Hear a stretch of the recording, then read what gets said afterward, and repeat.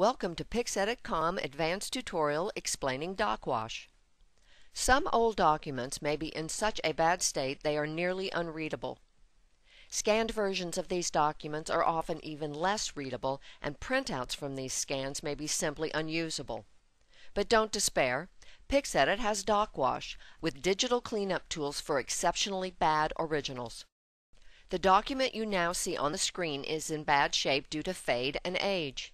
Even though it is possible to somewhat enhance readability using brightness and contrast sliders or automatic conversion to monochrome, it will still be difficult to edit and make changes to this document unless first processed with Docwash.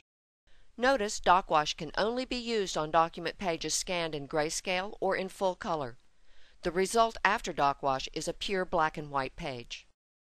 Let's activate the Docwash tool. We indicate an area with the mouse, then roll the mouse wheel until this area is readable.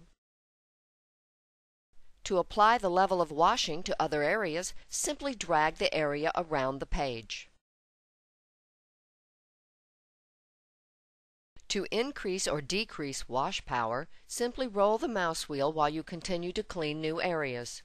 By dragging out an area where you already washed, Docwash will fetch the previously used wash power settings from that area and make this the new default.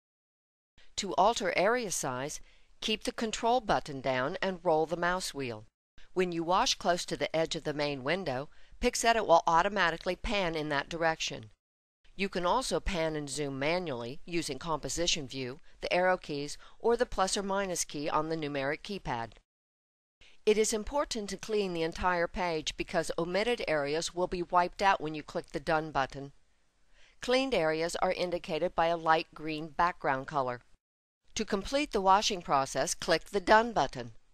To avoid accidental overwriting of the original file, PixEdit will, by default, add Washed to the original file name. Docwash is the only tool in PixEdit that does not offer undo, redo, or macro recording.